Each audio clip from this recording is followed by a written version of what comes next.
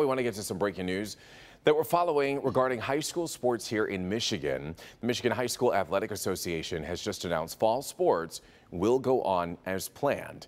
Let's get out live to our Rob Maloney. He joins us with more on this story and what's to come for schools and families. Rod? Yeah, Evrod, you know, this thing is very flexible. They've talked about that in terms of having a lot of different contingencies, but it's one of those decision-making things that they know that they had to get something done at a very quick level, because as it stands right now, school's probably only a few days, you know, a couple of months away, but being ready for that, you have to back up and back into it. So today they made their decision. They say that they've been talking about this for quite some time.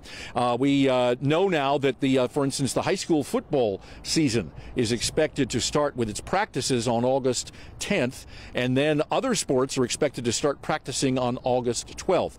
Of course, all of this is dependent on what the governor does and what the governor says about where things go. We know that there's phase 4, phase 5, and where we are at the beginning of the high school school year is going to be highly dependent on all of that.